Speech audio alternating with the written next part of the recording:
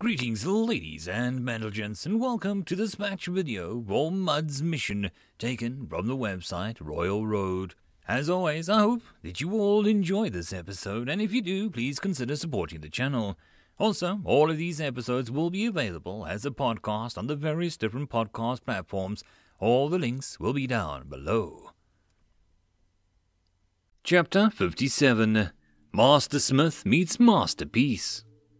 Without replying, Mud slid the particular spot along the wall and grabbed a small object from the cubby, then placed it on the counter. A small circle of black thread with 3 large wooden beads. The wood was from the kind of tree that formed in a hive mind.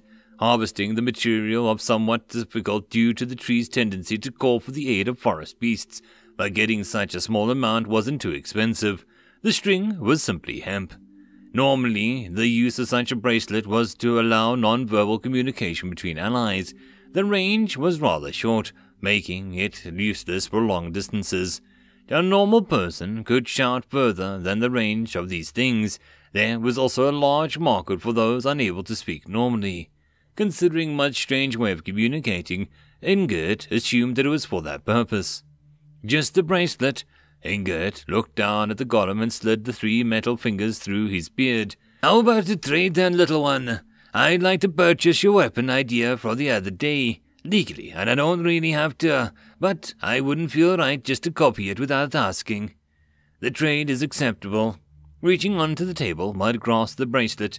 Great, although I don't think the trinket's enough to pay you back. My dwarven pride demands I pay a fair price, so, Ingrid stopped as Mud unwrapped the bundle on his back, revealing a beautiful sword. It was made with exquisite craftsmanship and top-quality materials. It resembled the sort of sword his master back in the dwarven halls would craft. When the light struck the imprint of the runes could even be seen along the surface. Truly, it was a thing of beauty. There was just one problem. You're carrying around a fine weapon like a bundle of cloth. As he tied the bracelet tight around the sword handle, Mud replied with an unusually flat tone. Yes.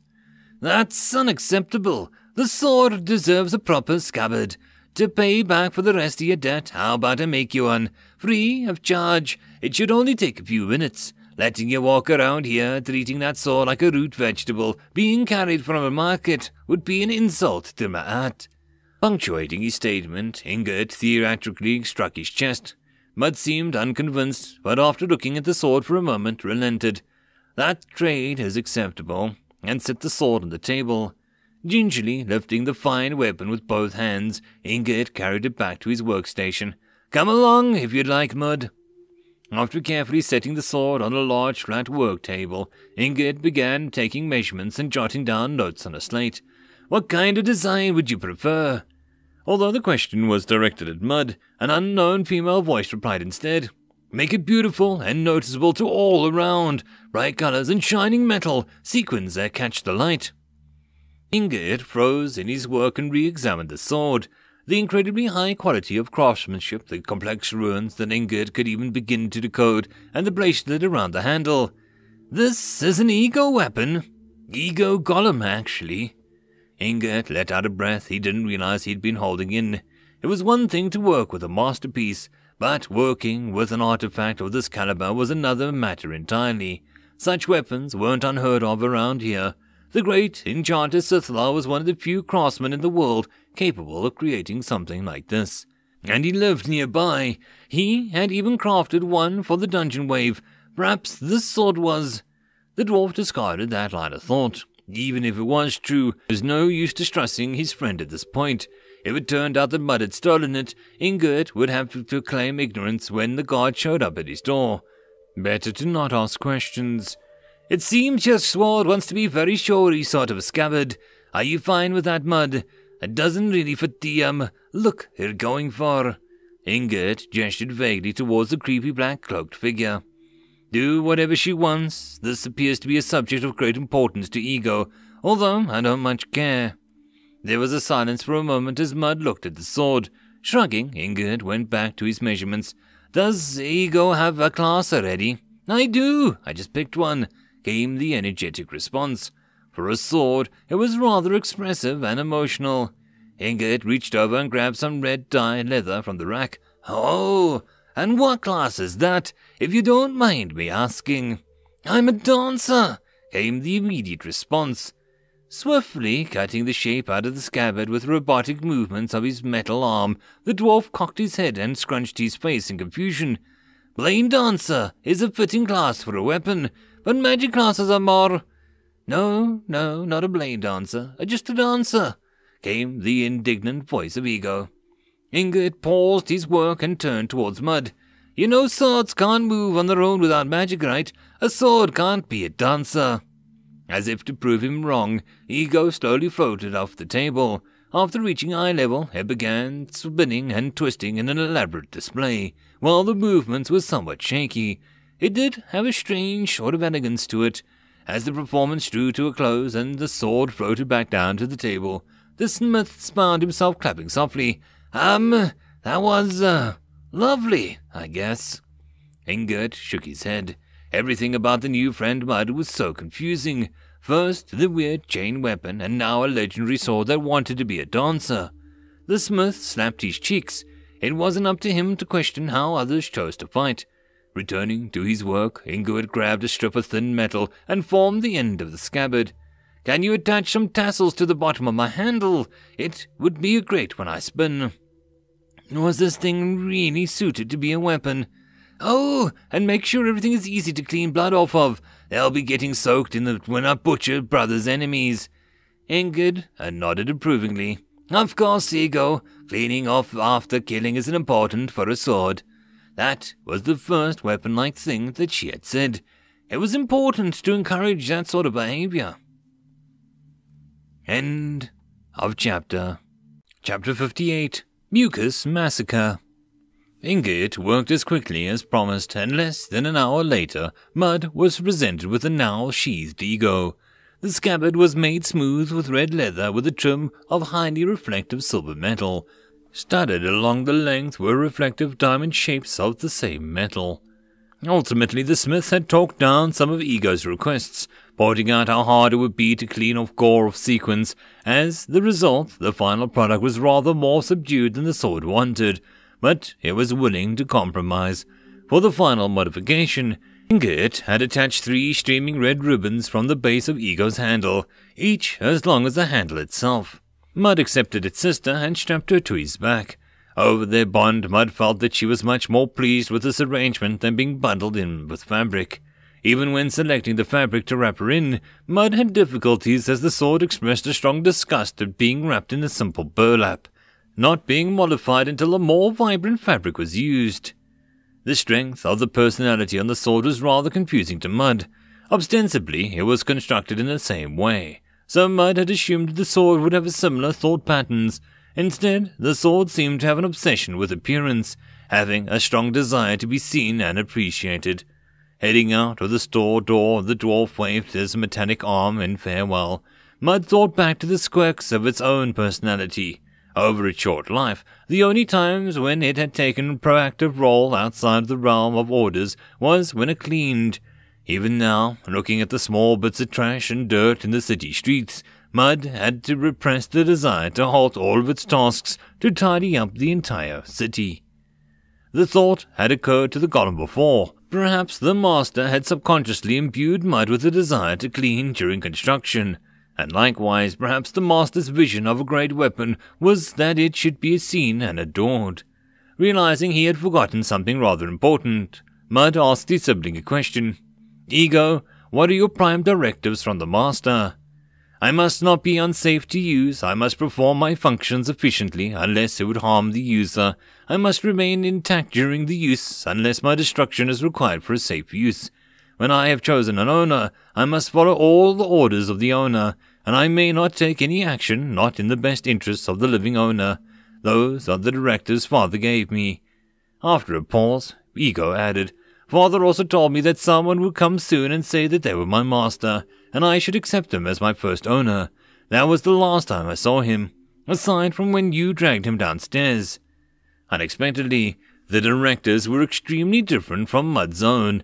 It did explain some peculiarities of Ego's actions, however. While being stored on a shelf, Ego never made any actions. That was why the sword still had no unique skill after so long. None of the orders seemed like they would inhibit function or cause issues, and it appeared that the sword even valued its own safety. Just to be sure, however, Mud decided to add another order. Ego, if you're ever stolen or separated from me, do your best to return to my side. Someone who steals you is not your owner. Of course, that much is obvious, but I'll keep that in mind. Satisfied, Mud moved quickly to leave the city. While all of this was necessary, it had wasted precious time. The tournament was starting tomorrow morning, and it was already near midnight. Considering travel time, there would be only 4 hours to level grinding Ego, not nearly enough. Reaching the edge of the town a few moments later, Mud immediately took to the treetops. As it traveled rapidly northeast, it kept looking out for prey. On the way, the slime clearing, Mud managed to ambush 3 wolves and a deer, clearing them in coordination with Ego. Due to the time concerns, Mud simply wielded the sword as before. Finally arriving at the river, it was time to see if the improvements to Ego would be enough. Releasing the sword over the river, Mud simply waited. While the movements of the sword were now noticeably smoother, there was still the occasional wobble as she slowly lowered herself to the forest floor. Hovering above the slime, Ego took a moment to balance herself, and with a sudden, smooth, sweeping motion, Ego spun around like a wheel and cut a long gash along the magical beast. Reacting to the foreign sensation, sticky tentacles of slime sliced up towards the sword. Ego reacted smoothly by swaying into the side, dodging the gooey whips. With another spin, a new gash appeared along the slime. Again, the beast grasped, and again it was cut. This dance continued, but the 5th cut of the slime finally lost cohesion and died. After the kill, Ego performed a flourish spin and pointed the blade at the sky triumphantly. Don't waste time, continue slaying slimes, I'll collect more and reduce travel time. Ego felt upset, but did as instructed. The sword floated towards the new target, and Mud set off to lure another slime closer to her position. Like this, the pair continued killing monsters at a rapid pace for several hours. As Ego gained 3 more levels in her class, their movements were refined further. By then, she could kill a slime in a single slice. Such growth could not last forever, though. There are no more slimes in the field. Let's return to the estate and collect the demon.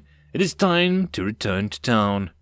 As they returned to the mansion, Mud focused a bit of his attention on cleaning the slime off of Ego. While he was unable to corrode the high-quality material she was made of, it was still unsettling to have a master property so filthy.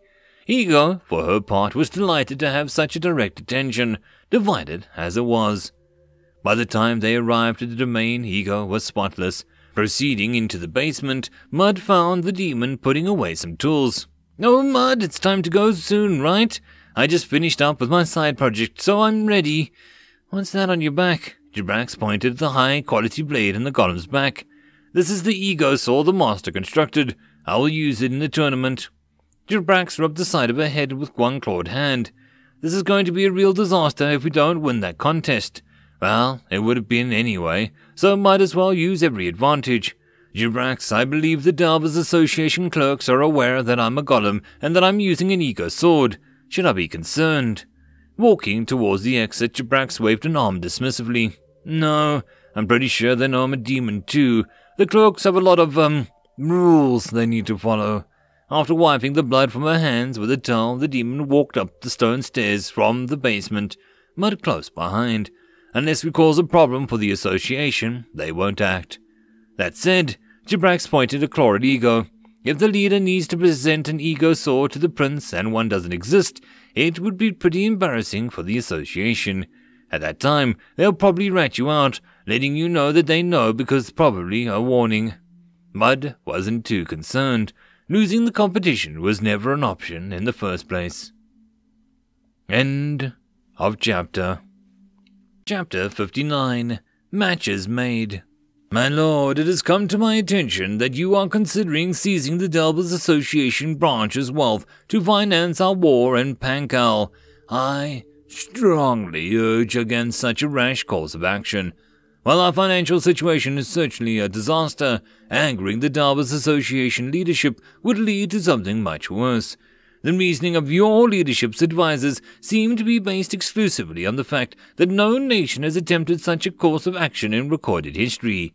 Of course they haven't tried it, because it's suicidal.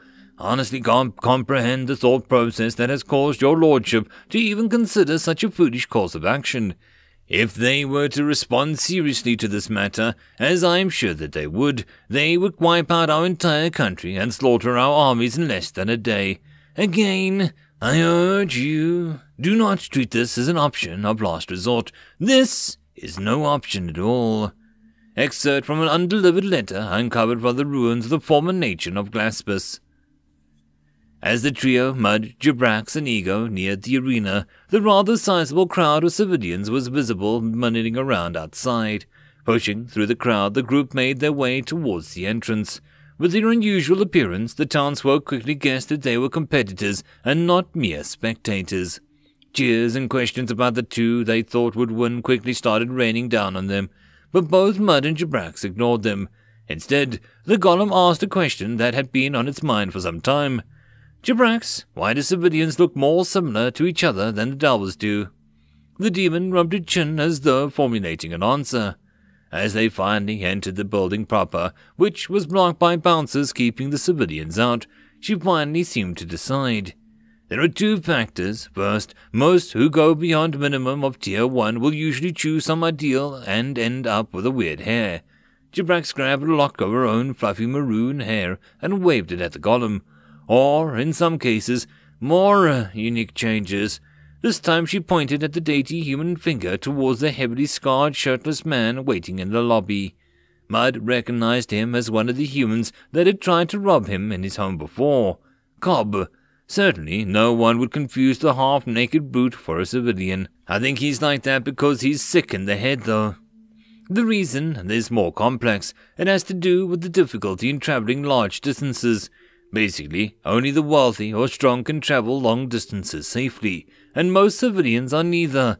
As a result, the powerful people and sapient settlement usually have more variation than the civilian population.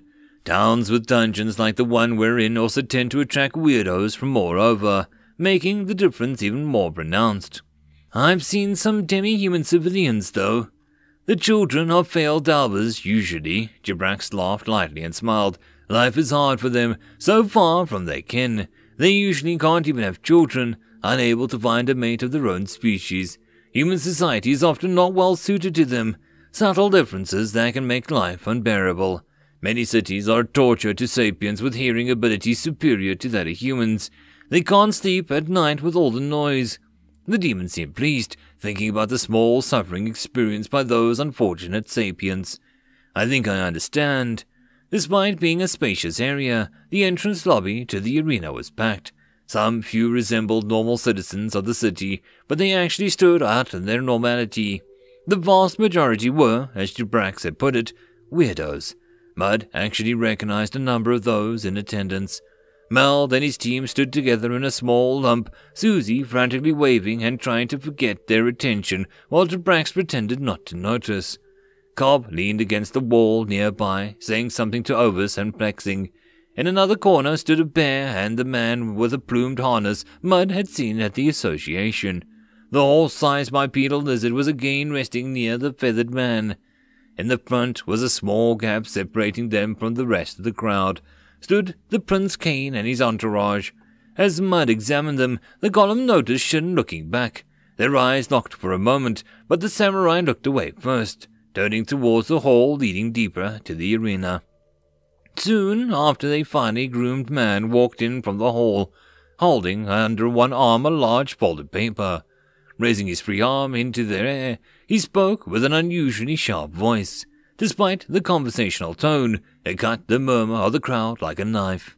"Greetings, warriors! I am the head judge of this competition, Sir Kanto, and I have the order of fights." Unfolding his thick piece of paper with the assistance of a scribe employee, Kanto clamped it to the wall where his purpose-built display had been affixed. Standing in front of the diagram, he spoke again to the crowd. "Those of you fighting in the first round, please make your way to the waiting area and this side." The immaculately dressed man waved his hand to the right area. Something about the sharp black suit stung to Mud's soul. According to Almanac, it was called a tuxedo. Mud would acquire one as soon as it was viable. Those of you who have been seated, please wait in the VIP section where you will be provided with refreshments until your appointed appearance. Waving his arm to his left, the man bowed in the direction of the first prince. Straightening, he concluded his speech. Please do not rush for the board. Any fighting outside of the designated matches will result in a disqualification from the contest. Good luck to you all. With one final slight bow towards the crowd, Cantor turned on his heel and returned the way he came. As soon as he left, the crowd pushed towards the diagram and a loud conversation broke out across the room. Mud climbed down from Jabrax's shoulders where it had been watching the speech. From its elevated vantage point, it was able to make out the diagram and had no need to fight the crowd. It appeared that Mud would have to compete in 5 fights to win the tournament. Jabrax, on the other hand, would only need to win 3. The demon reached down and placed a hand on the golem's shoulder. Looks like this is where we part ways. I've been seated and you have not. I suppose I'm just better than you. The demon smiled smugly. A moment later, her face twisted in rage. What did you say, you little tramp? Her hand momentarily began to form a claw as she reached through the sword on Mud's back, but she regained her composure and pulled back. Under her breath, she whispered towards Ego, You'll get yours, dagger. Whatever Ego said back to her seemed to only upset the demon further, and Jabrax stormed off, making hand gestures towards the sword. Mud didn't know what it meant, but somehow it seemed rude. Seeing no reason to delay, Mud headed in the direction Cantor had indicated for normal competitors. Mud's fight was one of the first to begin, and it wouldn't be due to be late. End of chapter. Chapter 60. Measuring the Matchup. As Jabrax entered the right hall towards the VIP section, Mud proceeded to the opposite direction. After traveling nearly the length of the arena building, Mud was beckoned towards a room by the arena staff. Above the door hung a temporary sign labeled Youth Waiting Area in large, bold letters. Nearby, Mud could see a similar sign above another door, Adult Waiting Area. Aside from the age cutoff, the contest appeared to have no divisions amongst competitors. Exact age, size, and even species appeared to be not a consideration. Already waiting inside the room was a handful of Dalvers, none of which Mud recognized. Soon, the remaining competitors in the youth division filled into the room. While the room had 2 rows of benches, they were not nearly enough to fit several dozen competitors. Before long, the room was uncomfortably cramped.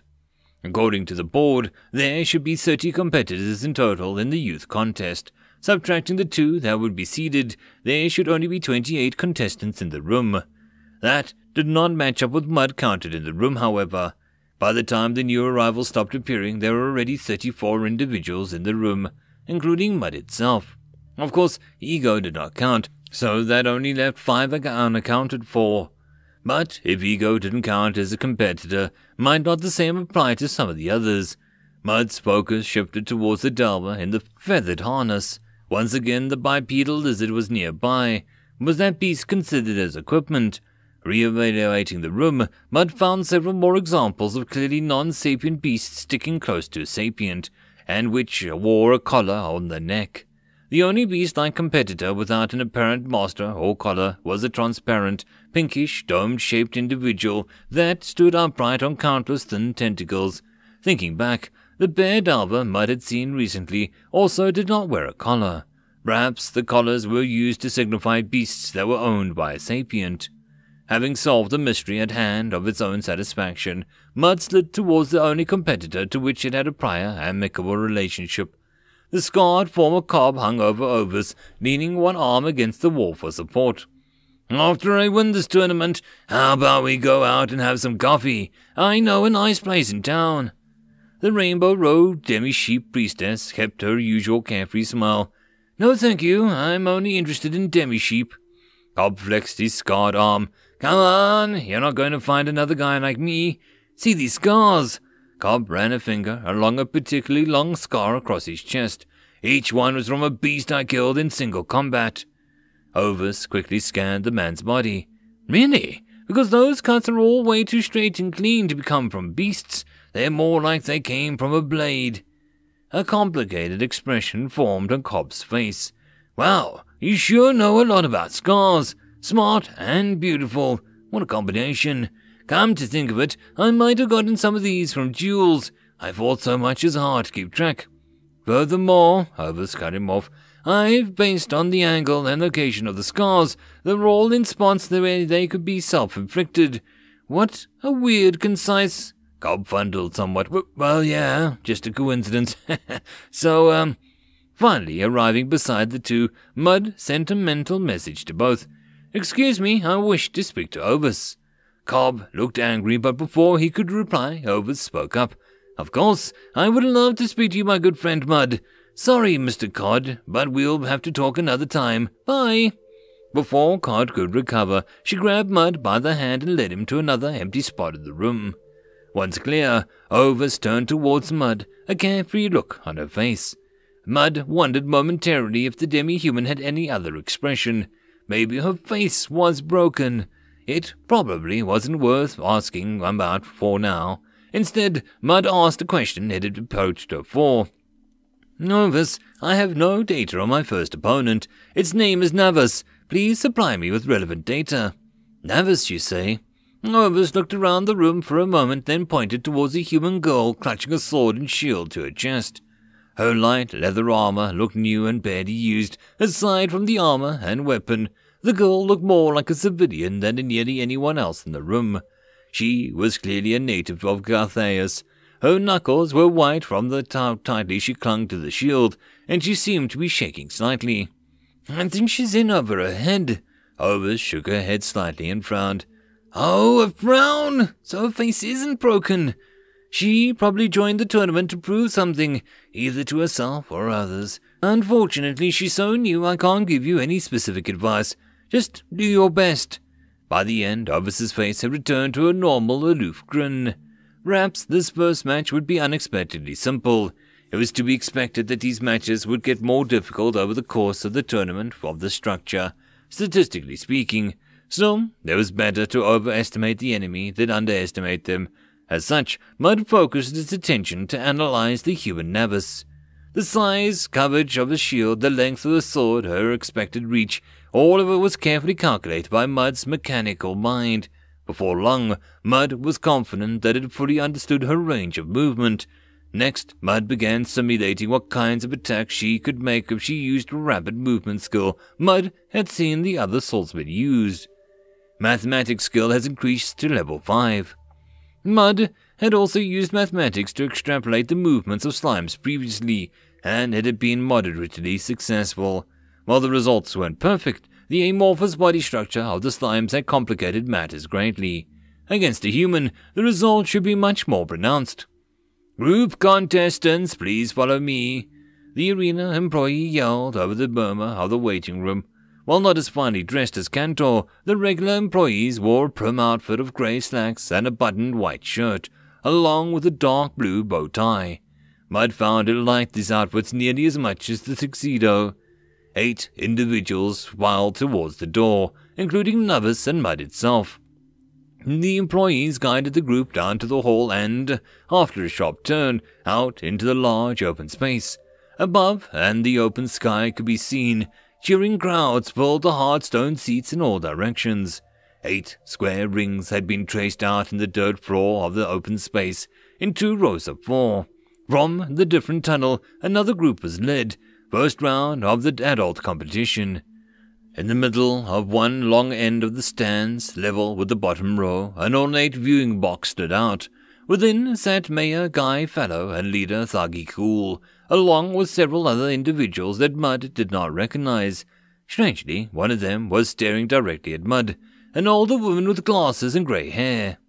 The arena employee began directing the combatants to specific squares. Ring 3, Novus red, Mud blue. Mud entered the ring and stood on the blue X shape, copying the actions of the previous 2 rings combatants. Novus likewise stood on the red X. Her face seemed much paler now, and her knees were shaking slightly. Was this her combat stance? Her hunched and lower posture reminded Mud somewhat of a lowered stance Mel and Kim had taken when Mud spied on them in the forest. Mud was distracted from the examinations as the booming voice of Azrekahl cut the arena, silencing the crowd. Welcome to the first ever Galtheus Dungeon Wave Festival Tournament. End of chapter. And that, my friends, concludes this video. I hope that you enjoyed. If you did, please consider supporting the author from the link down below. Otherwise, if you wish to support this channel, there are numerous ways to do so, like liking, subscribing, and possibly even becoming a patron. Otherwise, the easiest way would be to share. And until the next video, I hope that you all have a good one, and I'll see you then. Cheers.